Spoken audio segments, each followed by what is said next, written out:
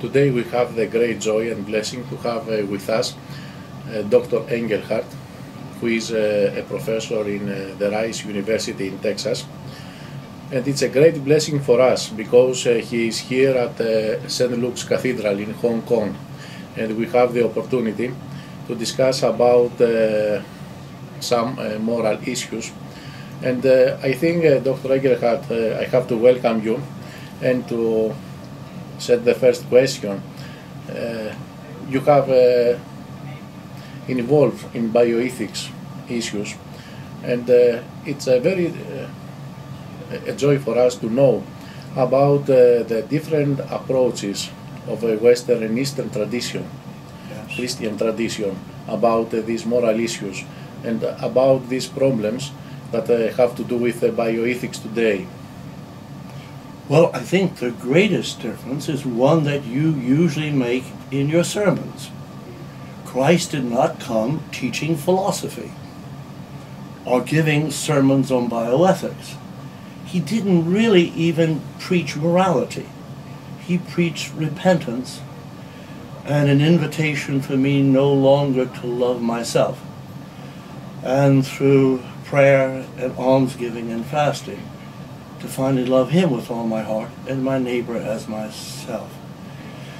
The difference between the ancient Christian understanding of morality and bioethics and what developed in the West later is Orthodox Christianity continued to recognize that everything turns on loving God rightly, and in terms of loving God rightly, loving my neighbor rightly, because only if I love God rightly can I love my neighbor rightly. Studying books will not help me at all if my heart is closed. What made the West different were, as you know, many changes. One, the development of the Western Empire under Charlemagne in the year 800, and the entrance through Charlemagne of a different way of doing theology. You talked today about a great theologian of the 20th century, Elder Paisius. He wasn't a great theologian because he published a lot of books or got honorary doctorates, which may be a stumbling block for salvation. He was a great theologian because he loved God, and because he loved God, he knew God, not just about God, but he knew God. So the difference was the emergence in the 13th century in the West of a totally different view of theology, and therefore moral philosophy, and therefore of bioethics. Crucial were a number of small, but in the end very important changes.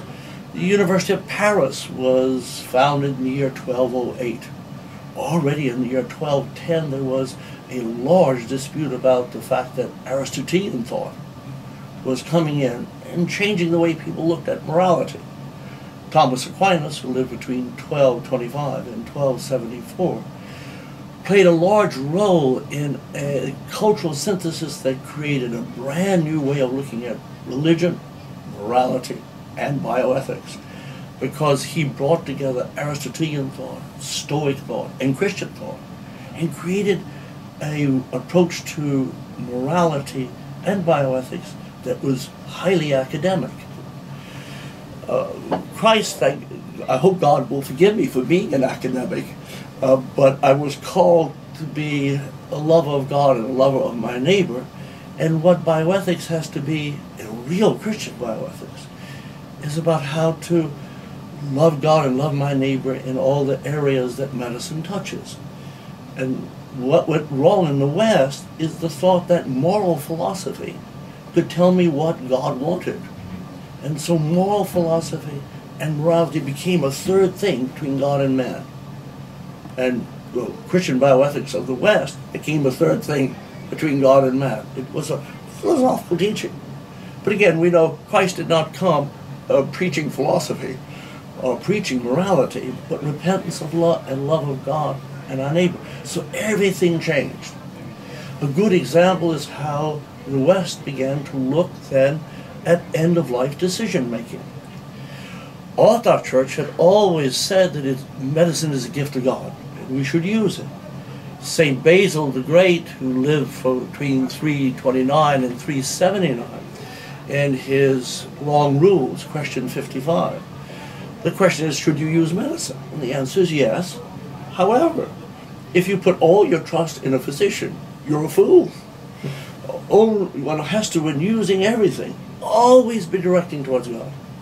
And he said, one should use medicine, but if the treatment is going to turn my own physical life into an idol or distract me from God, then I should step back. So everything is to aim me at salvation, to loving God with all my heart and my soul and my neighbor as myself. None of that is a natural law or scholastic answer. What happened by the 16th century, in the beginning of the 17th century, such Roman Catholic scholastics as Francisco Salvatore and Nunez and others began to make very scholastic legal views. And the answer is put in natural law terms. I have a natural law duty to save my life unless the probability of success is too small or the cost too high. Well, there's a good sense in that, but Christ is no longer mentioned. What one has done is create a natural law approach. Orthodox Christianity never did that. We understood that all the decisions about whether to use medicine or not to use medicine could only be answered in terms of my spiritual father deciding what will bring me to Christ and what won't. One can't have scholastic rules, and one can't have a scholastic casuistry to God. In some sense, the law is made for each of us. My spiritual father, a wonderful man who unfortunately is now a bishop. You know how hard it is to be a bishop. But he reminds me again and again that I can still be saved if I'm an academic, but if I think I can reason through what God ought to say, that's the beginning of sin. And the West was always tempted. It was a temptation of the philosopher. So this example about the difference of how St. Basil the Great responds in question 55 of the Long Road, and how differently it becomes in the 17th century with the manualist tradition in the West, it became disengaged from life in God. That's why we at times, as Orthodox Christians, will use proofs of the existence of God. We only take them as rhetorical, to open your heart. To take seriously 5 proofs of the existence of God is to think that, well, you no longer experience God. I've been traveling a lot. If I come home and my wife says, I have 5 proofs for your existence, it means I've become distant. And this whole scholastic, philosophical framework removed the West connection from God, which led to the Enlightenment, and then the attempt to try to do bioethics after God. And the secular bioethics, that is one step further. It develops out of this Western view. But now, it's not just that reason can do as well as faith, but you don't need faith. And the result is an attempt to create a bioethics without God, which means as if the universe came from nowhere, we're going nowhere, and from no ultimate purpose. And the result then is the rebirth of a pagan bioethics that supports physician-assisted suicide. We know, as Orthodox Christians, I may never kill myself, I'll kill another. The circumstance that now abortion is central to the life of much of the secular West, and the secular bioethics supports it. So what happened was a stepwise return to pagan understandings, in part because of the embrace of pagan philosophy in the 13th century that tried to turn morality, again, to a third thing between me and God, and make moral philosophy the shepherd of that. Forgive me for the long answer, but I think that's the reason we Orthodox Christians are so different. We're not called to preach philosophy. We're supposed to preach that the Messiah of Israel, the Son of the living God, has come, and he will forgive my sins if I only repent. Some people say that now we live nowadays in a post-Christian world. Is that true? In one sense, yes, and in one sense, no. In one sense, yes, on the 28th of October, 312, St. Constantine the Great won the battle at the Milvian Bridge. And then on September 18th, 324, at Chrysopolis, he won the final battle against Gideonus, and Christendom was established. We've lived off of the inheritance of Constantine for almost 1,700 years. We now have a new kind of fundamentalism, secular fundamentalist states, where one is never supposed to mention in public God, especially that God's only begotten Son came as the Messiah of Israel. So in that sense, we're after Christendom. I'm old enough to remember when America was still a Christian country. Prayers were said in Protestant hospitals. And now it's regressively, at the official level, a post-Christian. It's becoming a secular fundamentalist state. France is probably an example of a near secular fundamentalist state because of its laicist commitments, not just after the French Revolution, but after Ferret at the end of the 19th century. Laicism became part of it. So in that sense, we're after Christendom. But we're not after Christianity. Christianity lives, as in the pagan world. When I became Orthodox in 1991. Now in Houston there must be 20 Orthodox churches. The Orthodox church I go to is 60% converts. Under my spiritual father, Bishop Thomas, 80% of his priests are converts and 60% of the laity. So Orthodox Christianity is growing. The Christianity that's dying out is a Christianity that is very philosophical and one that doesn't want to take God seriously. Even a person who's an agnostic knows that if God exists, he would be very, very significant, that he would claim all of our lives. It's not, one can't domesticate God. I tell people that you're a celibate, so you don't know how this is, but God is worse than a wife. My wife only, when I come to Hong Kong, I can turn the air conditioning down very low. She likes it up higher. I get to do things on my own. But I can never get away from God. God is 24 hours a day, 7 days a week. God's a very serious matter. And any religion that doesn't tell people God's a serious matter is not a serious religion. And what has happened is many of the Western Christianities have ceased to take God seriously and much rather take philosophy seriously. You know that we have some problems, maybe I have to say moral or ethical problems nowadays, as for example the marriage of the same sex, and the churches, the different churches or the religions, they try to give some answers or their opinion about these problems. And some people, they claim that the Orthodox Church is something fundamentalistic in her opinion about all these matters. Is that true? Well, again, I'll say, like all professors, in one sense yes, in one sense no. First, the origin of the term fundamentalist developed at the very beginning of the 20th century by Protestants who were reacting against very liberal Protestants who denied the virgin birth, denied Christ was God, denied Christ rose from the dead. And they published a set of 12 pamphlets called the Fundamentals, saying that one was not a Christian unless one believed Christ was born of the Virgin Mary, he was the Son of God, he died for us on the cross, he rose from the dead, he ascended into heaven, he will come again, and you can trust the Bible. Those were the fundamentals. Now, in that sense, anyone who recited the Creed today, the Nicene Constantinopolitan Creed, is a fundamentalist. So the first time it was used was in criticism against German Protestants who had been very influenced by Feuerbach and Hegel and Kant. So in that sense, we are fundamentalists. We know all of these things are true.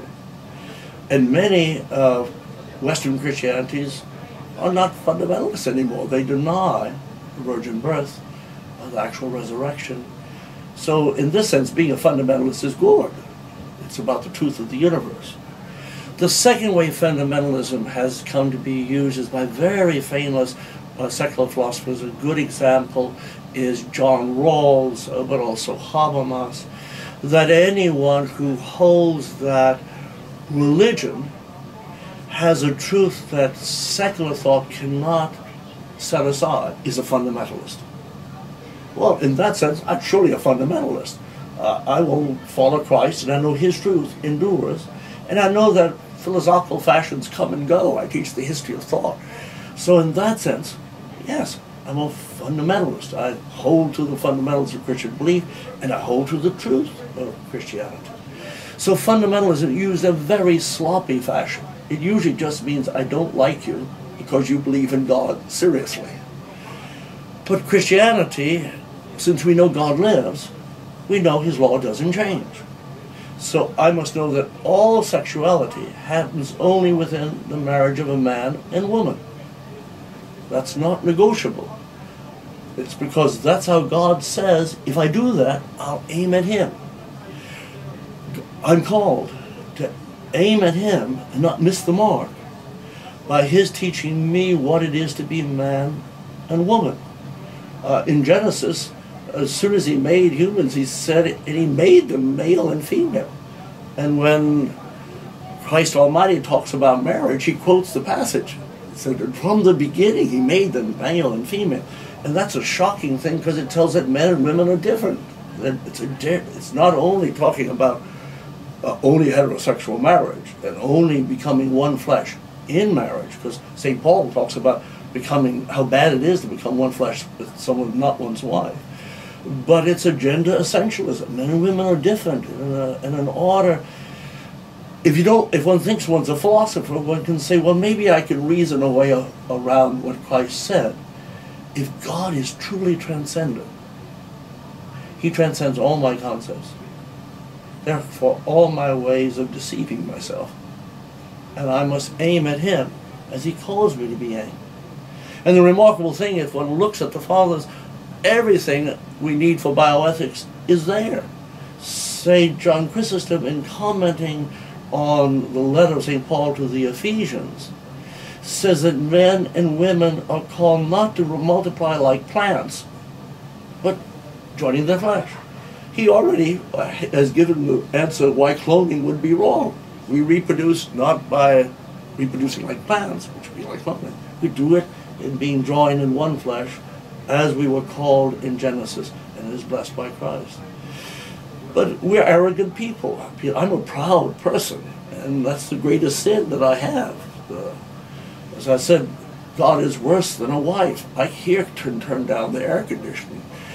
With God, 7 days a week, 24 hours a day, I have to aim at Him. And that's hard for all of us. That's one of the great joys of confession. As my spiritual father would say, there's no one I can deceive better than myself. And of course, philosophers can do it in a very wonderfully academic fashion.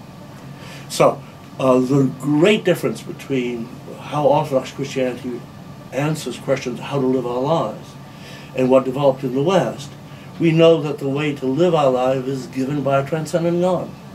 And if we aim towards God as He asks us, we will be saved. And we're guided not by academic theologians, but by theologians such as St. Paisius the Great.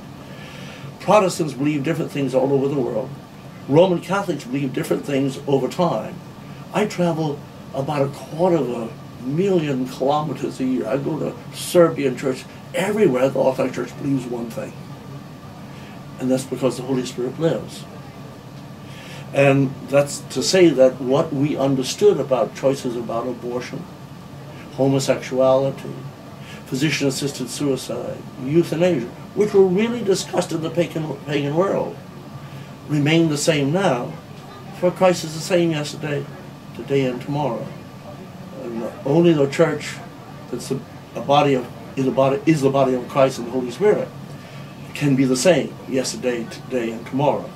And anything that isn't part of the Church.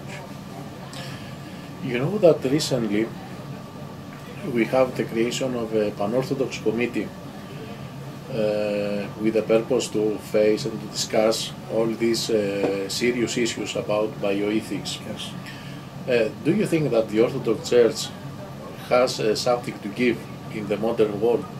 And what are the most serious problems that we have to discuss?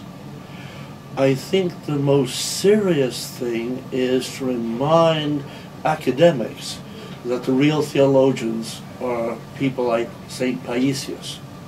What a man like I can do, I can come up with new answers. All the old answers are there and enough for us today.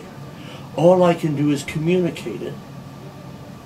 And I can say something about the history that made it hard in the year 2011 to listen to the word of the gospel, just as it was hard in the pagan world.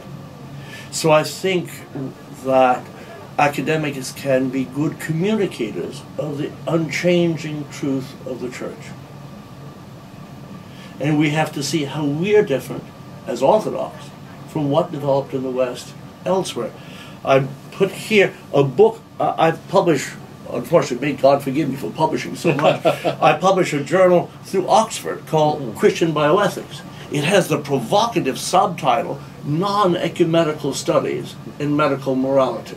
And the reason is we tell everyone who should contribute, they should articulate their view. And we will discuss very honestly and lovingly, but we should see our differences so that we can understand what it is that the church has always taught. So I think discussions are very important. You'll see this issue, which was in April this year, is talking about the widening gulf between Christians and a secular world. We're returning to a world which is secular as the pagan world had been. So it goes back to your question, is Christianity over? No, Christendom is over. Christianity lives. But we will be thought of in bad terms as the martyrs were thought of in bad terms. And calling us fundamentalists is just one way to say, I very much disagree with your holding that there really is a God who lives and who is always the same, and he calls all to us on his terms, not my terms. I know that you have very heavy schedule, and I'm grateful and very thankful for your time today.